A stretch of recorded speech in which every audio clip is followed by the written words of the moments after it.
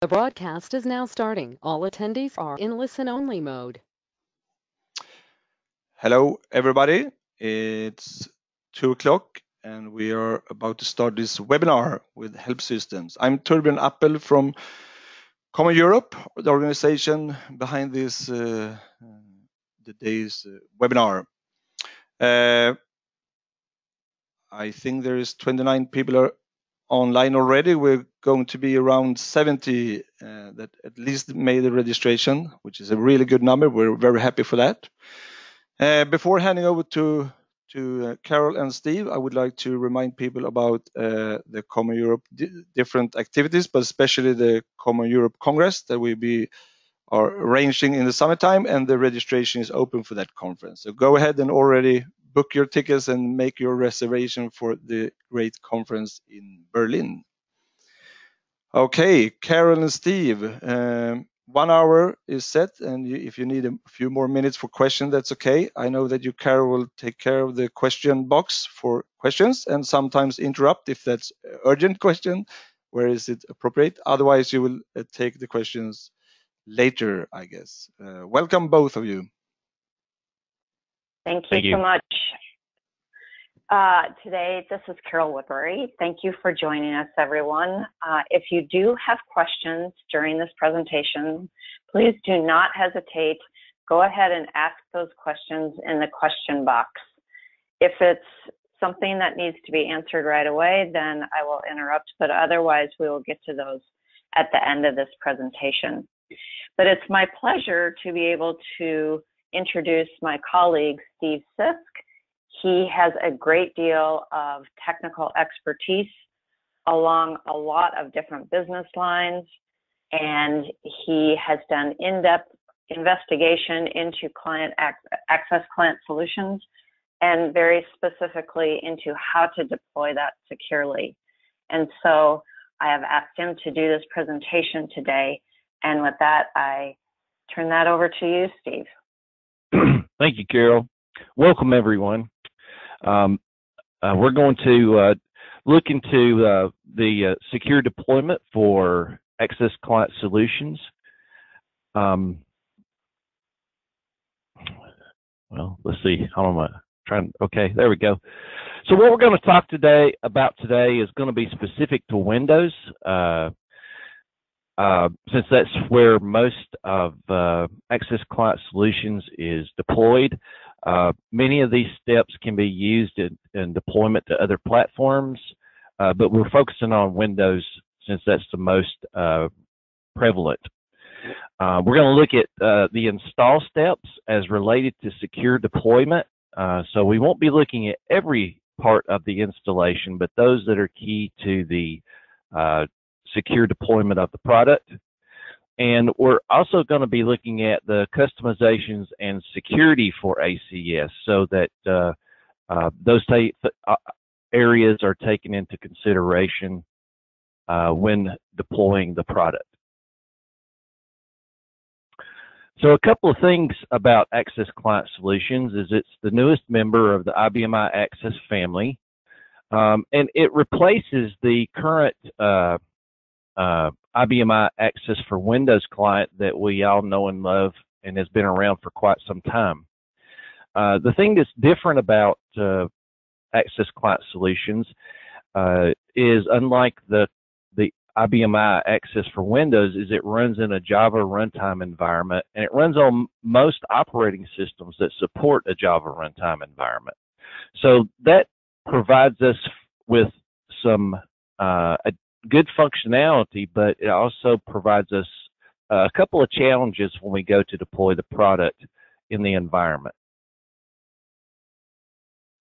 Okay, so the considerations for secure deployment are, as I said, ACS uses a different technology and deployment approach than IBM iAccess for Windows, and we'll talk about that deployment approach here shortly.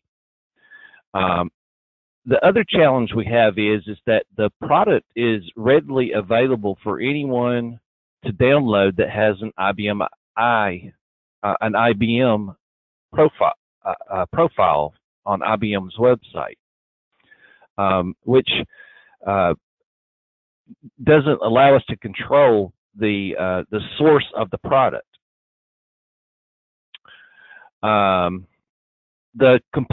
Additionally, the components that are selected during the install do not necessarily control the functions that can be available to the user, and we'll talk a little bit more about that later, and that's on the desktop install specifically. Fourthly, the users can change the configuration file that controls the functions that are available to that user very easily on their desktop, and provide themselves with more functions than they might need. And lastly, the product can be installed without a traditional Windows install. So, for example, the old IBM iAccess for Windows product, it uses a Windows installer, and if you wanted to control the end user being able to install software, well, through the group policies on the desktop, you could do that. But the ACS does not follow that same install paradigm.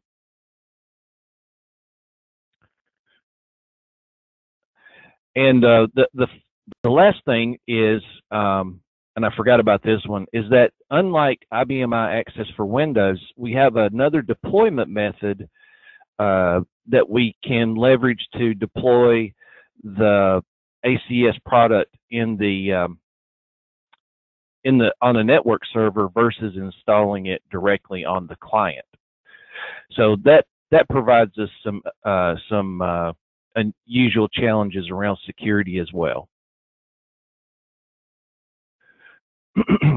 So the differences between deployment differences between IBM iAccess for Windows and ACS are that the IBM iAccess for Windows uses the traditional Windows installer.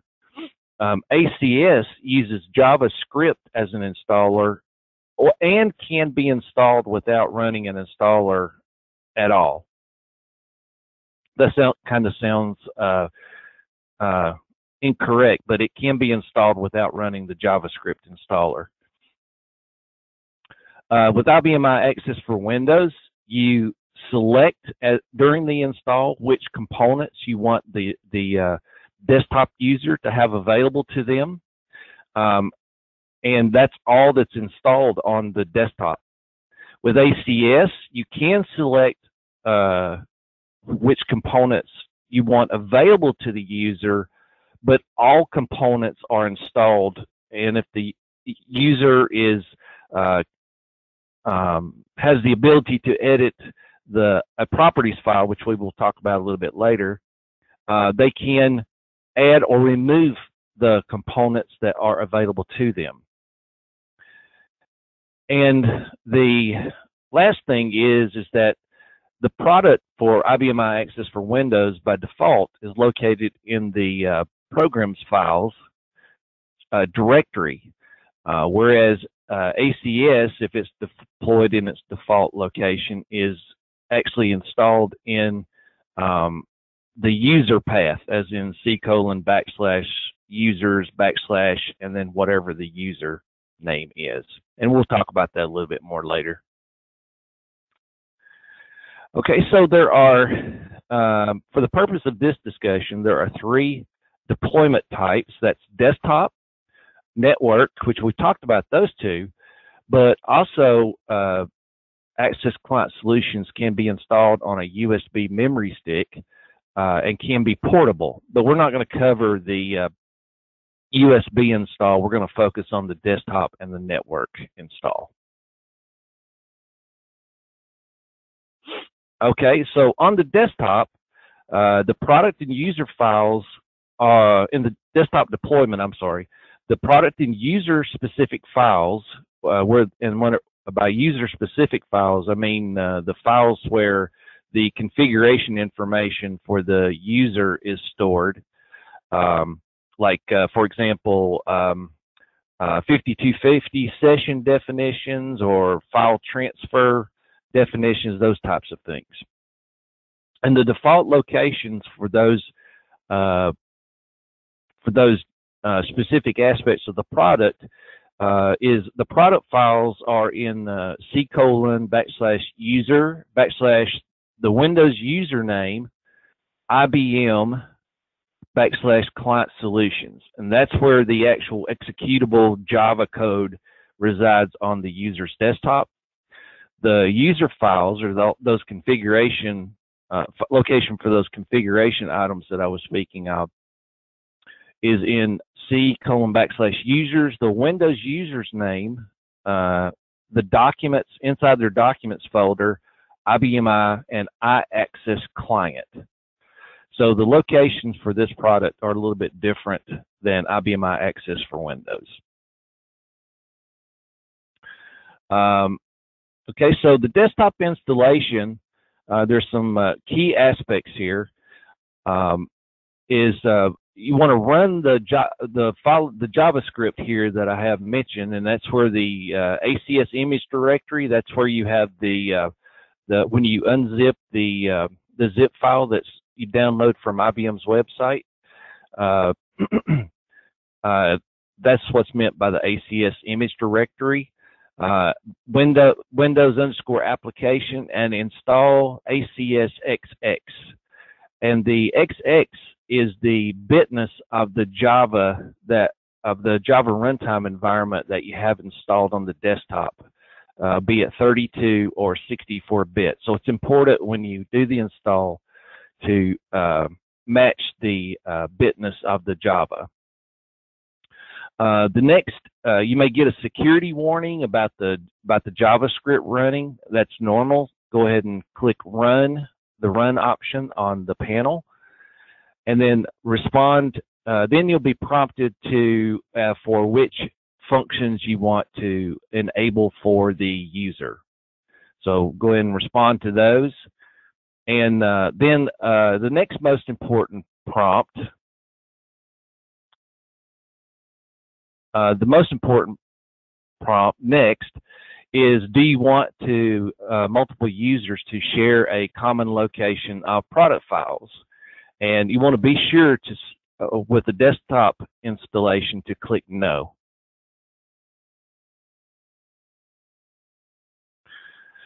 Okay, the security challenge around the desktop is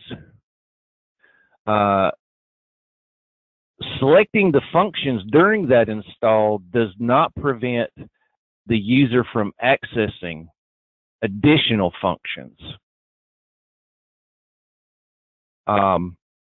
The ACS config.properties file is located in a user path, and that's located in the C:\user /Windows username /IBM directory. And the ACS config.properties file is the file that's used to control different aspects of how ACS runs on the desktop. But most importantly, it's one of the places where certain functions can be allowed or disallowed. But because this is in a user path, the user can go in and modify that the parameters in the properties file and allow them to use more functions in the product than we might want. And this graphic here is depicts the location of that properties file, and you'll see it's in the C:\users, and I blurred out the username IBM Client Solutions, and there's that ACS config properties file.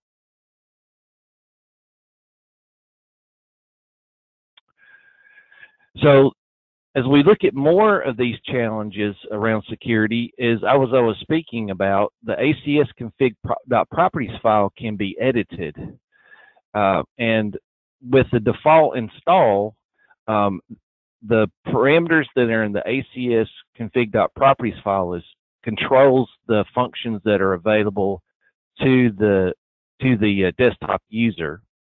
And here's a good example of, I'm showing you an example here of what that looks like.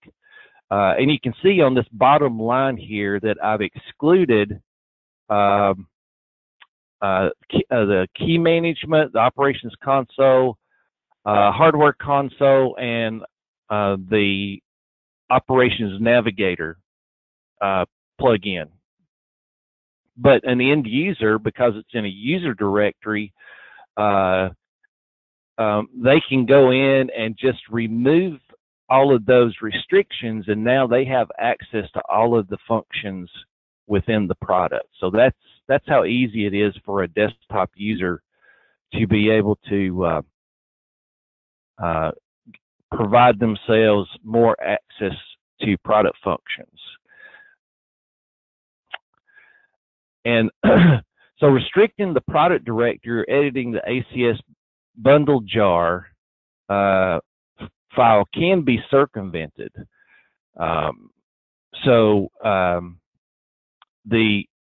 The user, because the product is downloadable by anyone with an IBM ID, the user can download the product, simply unzip it, and have the availability to all the functions that are in the product.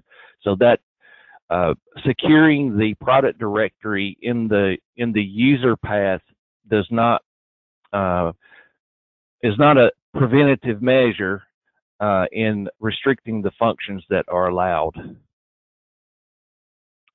And again, because ACS does not use a Windows installer, the group policies don't necessarily come into play to prevent the end user from installing the product. And finally, the product is functional when the zip file that comes down from IBM, that you can download it off the web. As soon as it's unzipped, the product is functional. So it can be executed from the contents of the zip file. So we need a better solution to address these security concerns, so that we can limit the user to the functions that we really want them to have.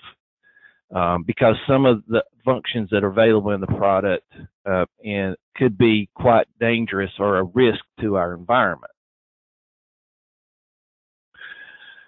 Okay, so the best approach to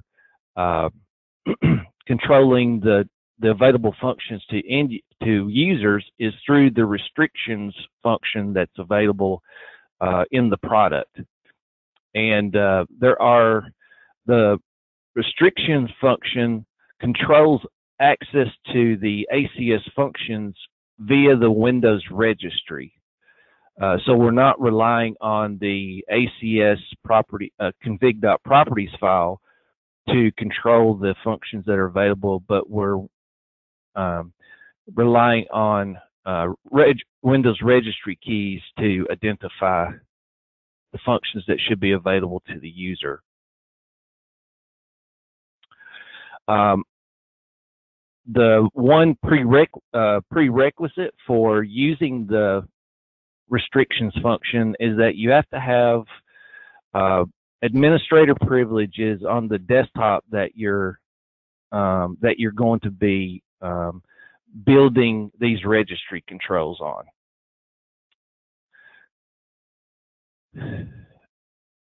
And the restrictions that are in the registry are cumulative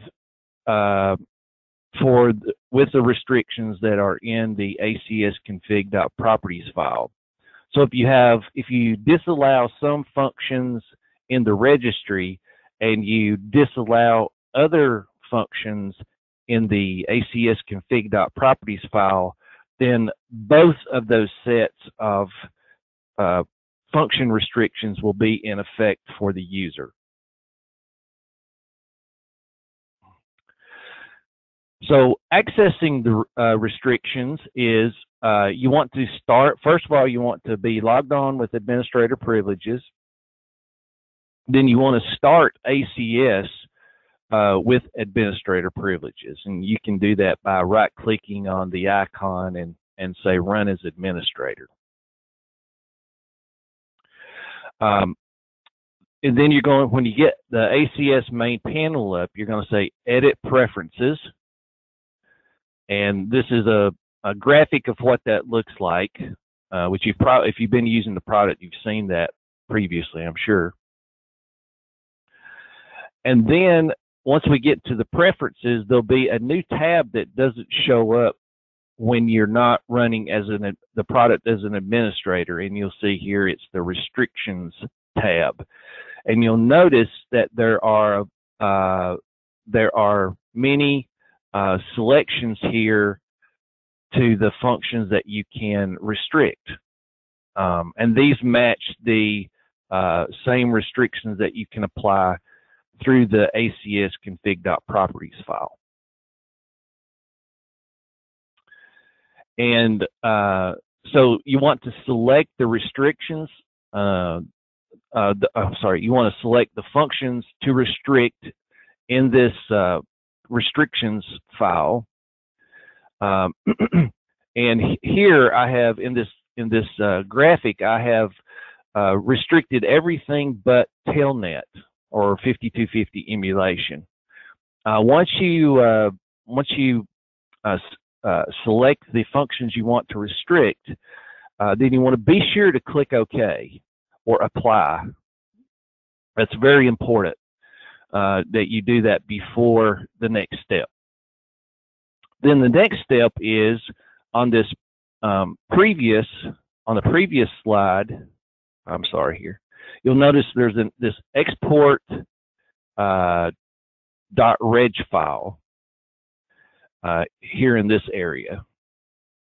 And once you click OK, then on the next slide, we're going to run the export to reg file. And you can call the reg file whatever you like. But important here is you'll notice that the only function that is allowed, which was the 5250 or Telnet, has a U beside of it. And that the R is restricted and the U is for use. So you can, after you create this registry file and you find that you might have made a mistake, you can go into the registry file and change the R values for R and U to allow or disallow more functions. Okay, and then so once you have that once you have that registry file, you can send that registry file. My apologies. You can send this registry file down to the desktop with your install, and after you run the install on the client, then you would run this registry file, and that's going to set all of your permissions as to what functions are available to a particular user.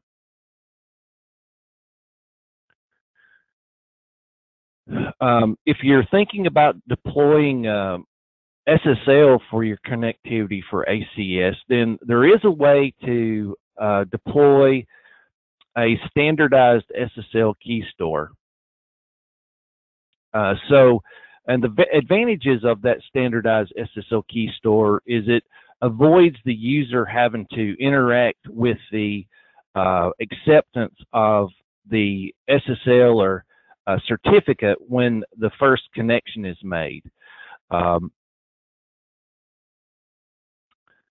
And certificates can be preloaded into the ACS SSL key store, and that key store file is CA certs, and that is in the user configuration portion of the install.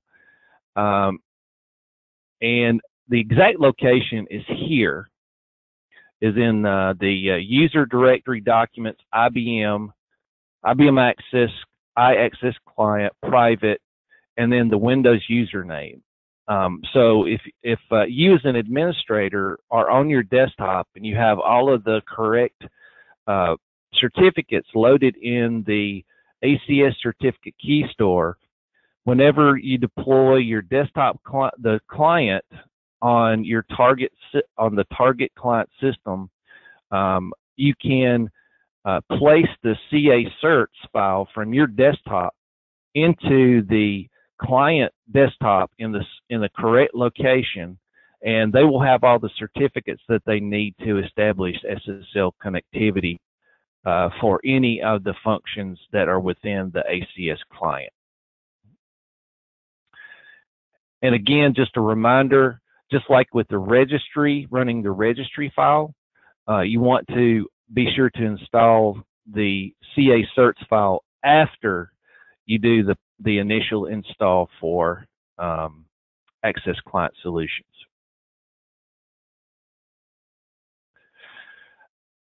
All right, so the desktop deployment summary is use the registry file to restrict functions that are available to your desktop users, and those restrictions are in effect even if the user goes into the ACS config.properties file, as we illustrated in the previous slide, and removes all of the restrictions that are defined in the ACS config.properties file.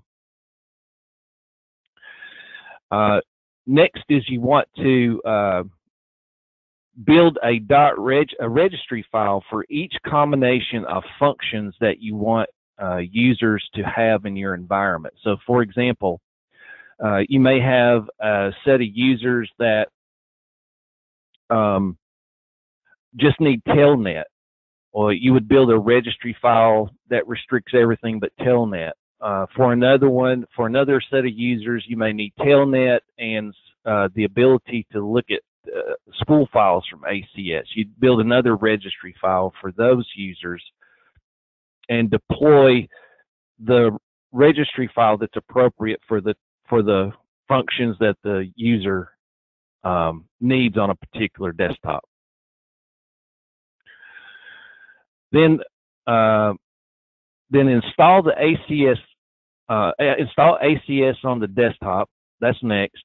Once you have your registry file built,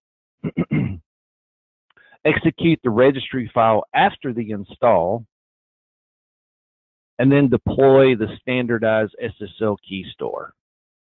And that will set your environment up so that you have SSL ready for the user on the desktop, and the functions that are available to the user restricted.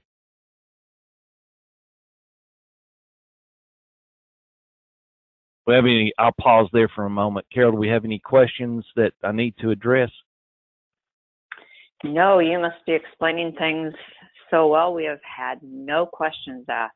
So if anybody has any questions, type them in.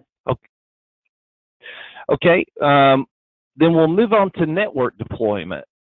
And this is a new capability within ACS, and allows us to minimize the number of locations where the product has to be updated, and is very attractive in that aspect. So in the network deployment scenario, the product and the user-specific files reside on a file server.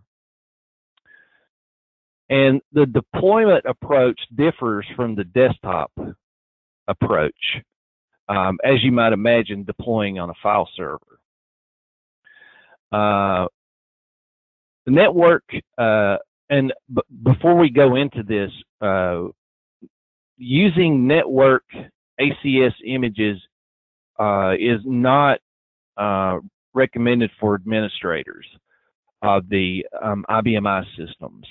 The recommendation is for the administrators to continue to use a desktop deployed ACS. All right. Next. And that's because if the file server were to not be available, then that could impede the ability of the administrators to get to the system. So to ensure that the administrators can access the system at any time, that's the reason we recommend to continue to use the client install.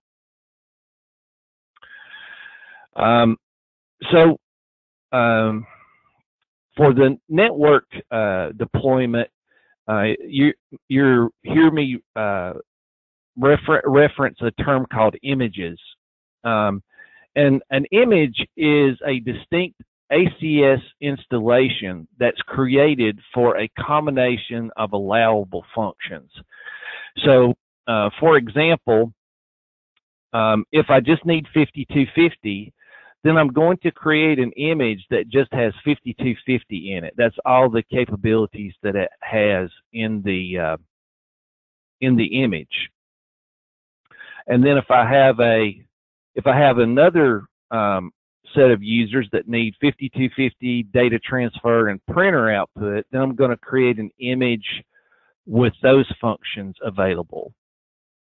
And then yet thirdly, if I have some users that need access to the IFS and to run SQL scripts, then I'm going to create another image that has those 5 functions available. And I'm going to make sure that the user is accessing on the file server is only accessing the image that has the functions in it that user needs.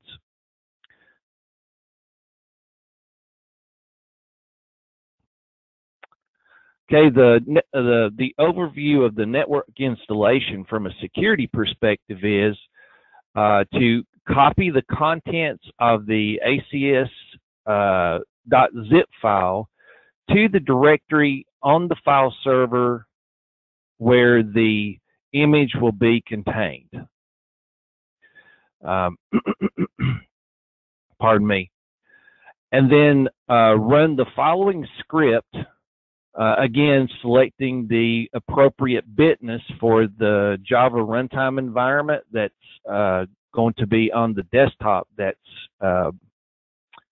going to access this particular image that we're building.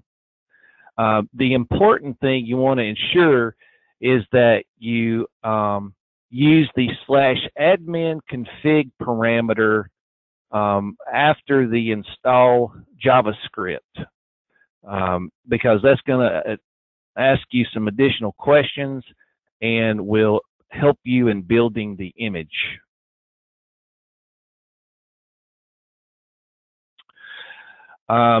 You're going to go through the same processes that we mentioned before in the desktop install, but the key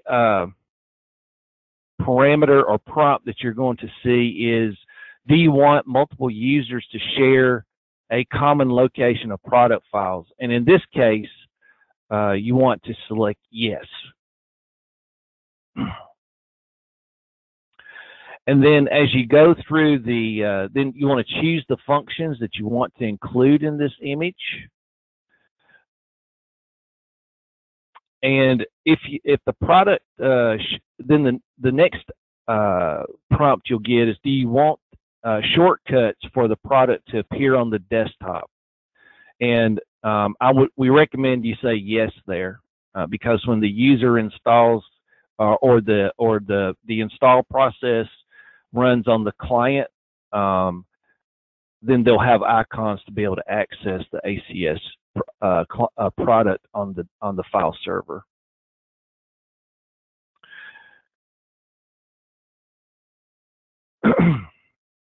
Okay, pardon me.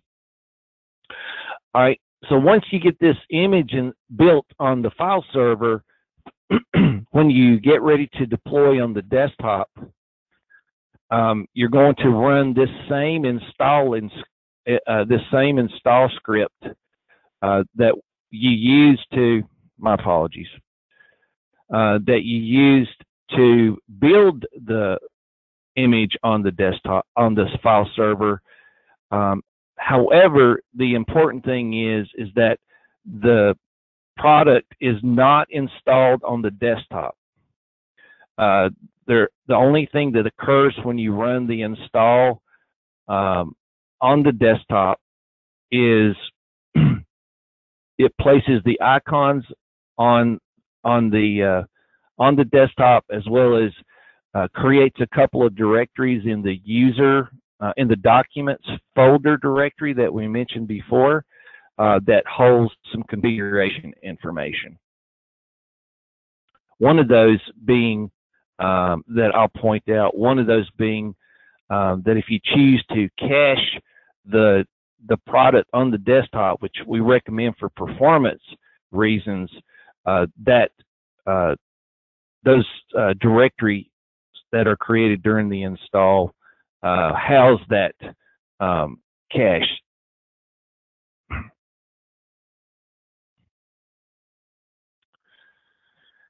Okay, so controlling functions in the on the network install is done a little bit differently. We do use the exclusion property in the ACS config.properties file.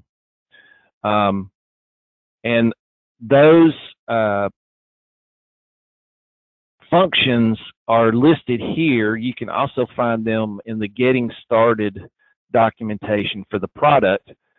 So you can use these individual functions to restrict certain functions in the ACS config.properties file, or you can use these function groups that have been provided, and you can use a mixture of both of those groups and the individual functions if you like.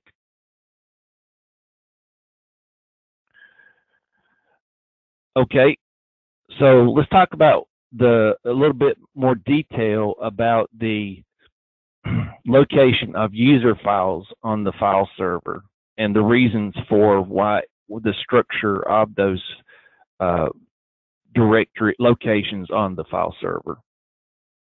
So first of all, each user on the each user is given a directory on the file server to house their configuration information, like 5250 emulation session definitions, file transfer definitions, and those types of things. And the reason that they're given their individual directories is to prevent conflicts, because using two or more users using the same directory would cause conflicts with the product. Okay, keep in mind this directory is not created by the product install. So the directory where the configuration items are going to be held has to be created manually.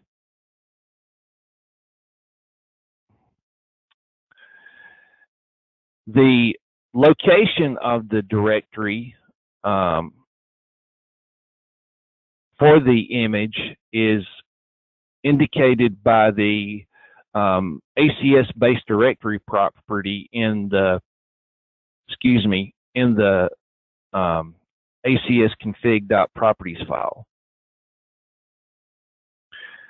And the directory for each user, as I mentioned, should be created prior to the first use of ACS by the end user. So a good time to do that is to create these directories, which are based on the user's Windows name, ahead of the deployment of ACS. That's a good time to do that, so that they're ready for the user when the install occurs.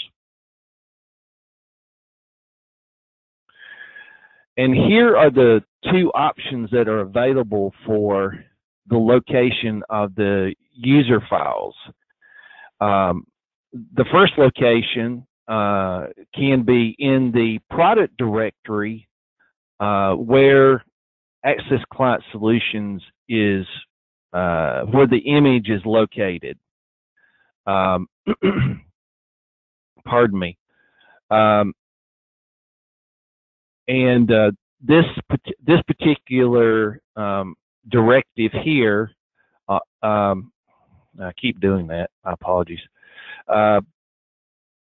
Puts the configuration directory where all of these user configuration subdirectories are located in the same directory structure as the product image. The second option is the user directories can be in any directory off of the root. And the question that may come to mind is, well, why would you want to use one versus the other? So if you have a single image on your file server, then the product directory implementation, that's a good option. If you're going to have multiple images on your file server and you want all of the user directories for all of those users to be in the same location, then you can use the root option and in each one of the images, and that will place all of your user directories in one location on your file server versus having to go look in each one of the the install image locations.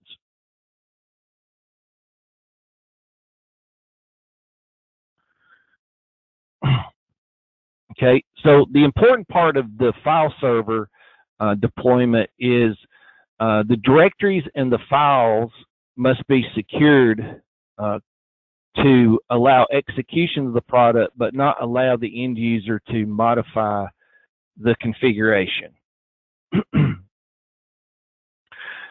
So here in this table are the recommended security for each one of the directories that we were speaking of. So the base ACS product directory, and that's the directory where the ACS bundle.jar, which that's the code that gets executed, as well as the ACS config.properties file. We recommend that is set to read and execute on the file server. And the directories and files in the ACS product directory are set to read and execute, as well as the user configuration directory, whether it's in the product directory or off of the root directory, it doesn't matter. You want to set that directory to read and execute. And then finally, the directory for the user, the directory that contains the user configuration files, which are, again, is one for each user. You want to set that so it's public exclude or public has no access to it, and the user has read, write, and execute to their own directory. And what this does is it prevents the user from changing the contents of the ACS bundle.jar executable file, as well as prevents them from changing the ACS config.properties file, where you've set the restrictions for the functions that are available in that particular image.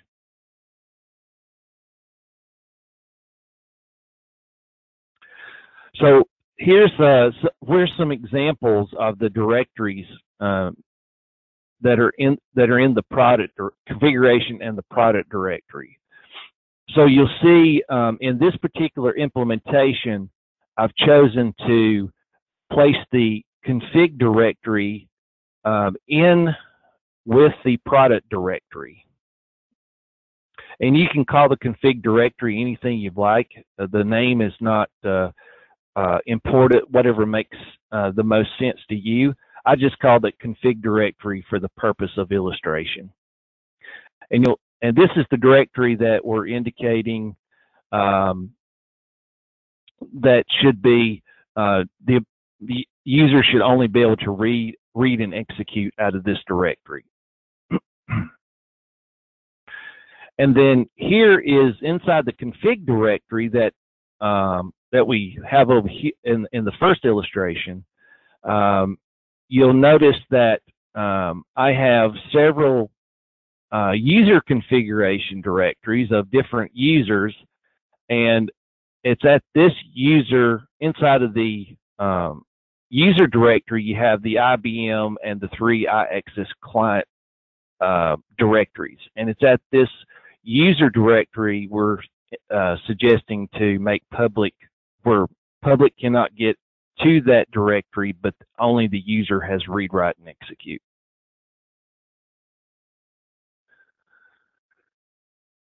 Okay. As with the desktop deployment, you may want to deploy enable SSL for the server deployment, and again here it eliminates the need to maintain an SSL key store in each user configuration directory, and you can place the CA certs file that you want everyone to use, and in fact you could, if you want to use the same CA cert file across multiple images, you can place that CA certs file in one location and use I'm sorry, you can place it, my apologies, you can place the image, the CA certs file, in the same location in those user configuration files on the server as you did on the desktop. Another way you can do that, and I got a little ahead of myself, my apologies, is that you can use it across images if you like, by using the IXS.cert file property in the ACS config properties file and point to the location of where you want your common CA certs file. So you have two options there when deploying the CA certs file, either directly in the user's configuration directory, or you can put it in one location and use that for one or more images by using the property in the ACS config.properties file. And Steve? Yes. One of the reasons you might want to do this is if you send out this key store with the CA cert, right, that you're using for your encrypted session, then the users won't get prompted, right, that correct, the certificate isn't recognized. So correct. This is yes. an easy way to avoid users getting error messages, as well as if you have to push out a new CA certificate. Like if you got one was expiring, or you decided to use one with stronger encryption, this is a way to push that out. Is that correct? Yes, that's correct. That's correct.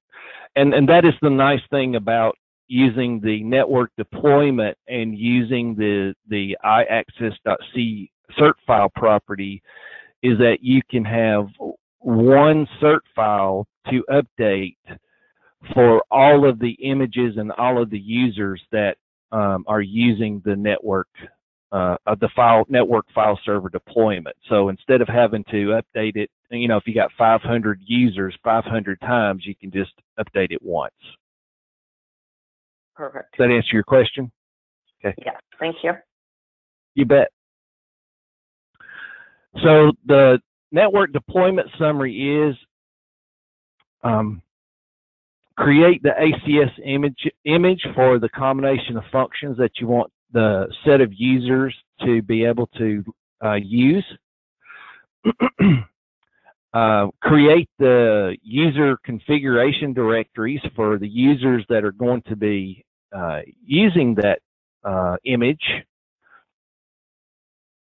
And then secure the ACS files and directories as we discussed in a previous slide. And then add the following properties to the file. The location of the configuration directory, we spoke about that. the location of the common SSL key store file. And that can be, as we just spoke, it can be in each user's configuration directory, or you can have one central location for the SSL key store. One thing I want to, well, let me just mention one other thing here. One other thing that you can do we spoke about the registry, controlling ACS with the registry. Even on the network deployment, you can, when you do the install on the client, and it's not really an install, it just creates the icons and some work areas on the desktop.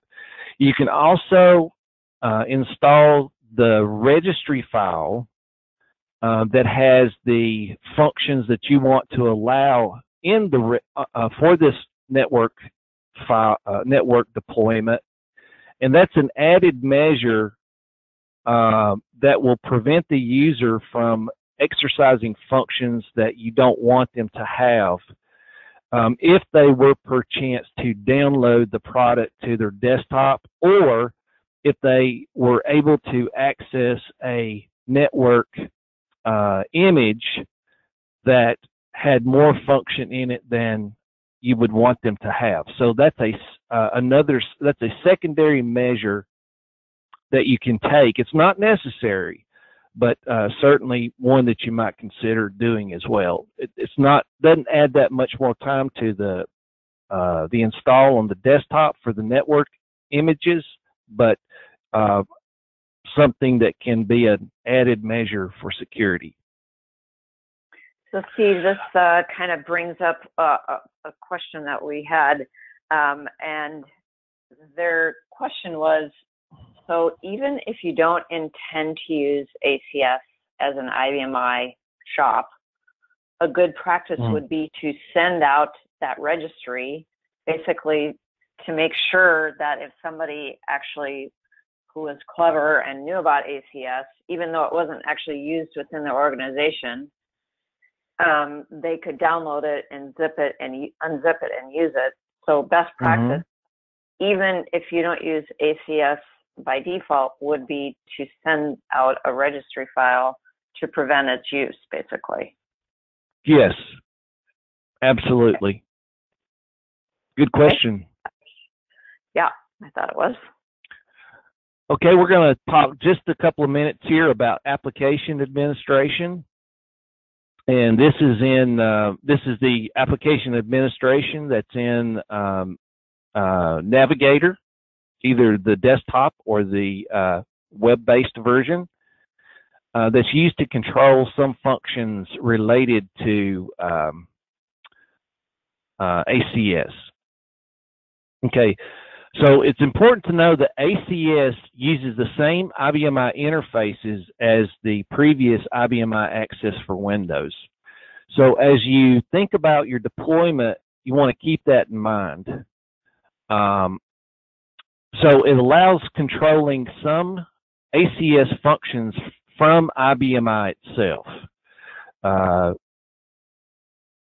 So for example, the access to database functions, you can restrict telnet, etc. for a particular user profile. You can configure it through Navigator for I, or you can use the work function usage command to modify the configuration as well. But most people use Navigator because it's a little bit easier. And if you have existing application administration restrictions, when you deploy ACS to those users that you have restrictions, those restrictions will still be in place. So that's the key thing to remember, that when you install ACS, that does not negate the restrictions that you have applied in ACS. And here are some of the functions in ACS that you can restrict. you can, this list here is the function here on the left, and the area within within Navigator where you would change the to allow or disallow the function. So printer output, integrated file system, that's special because the integrated file system is a restriction by file system. So by root or by QDLS or QOpenSys, you can restrict users from getting to one or all of those file systems in the hierarchical file system of IBM. The rest of these functions are basically an on or off. You either allow or disallow it for the user. And as I mentioned, database tasks, 5250 emulation, and data transfer. On this page here, I'll leave this for you to review at your leisure, but this is all reference information where information for this presentation was gathered. I will point out that there is a webinar here at this last bullet on the page that talks about ACS and deploying SSL in detail, and that's a very good webinar if you're interested in understanding more about that process. So that's all I have for today. And Carol, I'm going to turn it over to you to talk about the remainder of the slides. Okay, thanks, Steve. HelpSystems, of course, has many types of software solutions, and we do try to do a solution-based approach, whether it's vulnerability assessments, antivirus, working with compliance and audit. We have full encryption solutions or managed file transfer solutions. So we have a number of software solutions that we can offer. We also have, if you'll go on to the next slide, we also have a number of security services that we provide, and that's the area that Steve and I both work in at HelpSystems. We have representatives out of the UK as well, so it's not like if you want something done that you have to work with one of us in the States. We actually have people in the EU as well. So we usually start with a risk assessment to find out where all the issues are, and we go on from there. So let's see, we have just a couple of minutes left. Again, if you have any questions, just go ahead and type them in the Q&A box. You will get a follow-up email, and that will contain a link to the recording of this webinar, as well as a copy of the handouts if you hadn't already downloaded them from GoToMeeting. So I think that we have answered all of the questions. Let's see. I think so. And there was a question about the download, but he found it. So for everyone, I did find the download. Yep. Yeah, it's available. I think down to the right for you guys. For me, it's at least down to the right in the tool. So I think that we have answered all of the rest of the questions. I think so too. Thank you very much, both of you, and thank you very much, HelpSystems, for supporting the community as you do very well as always. You're very welcome. We're happy to do it. Thank you very much for today. Bye-bye. Bye-bye. Bye-bye.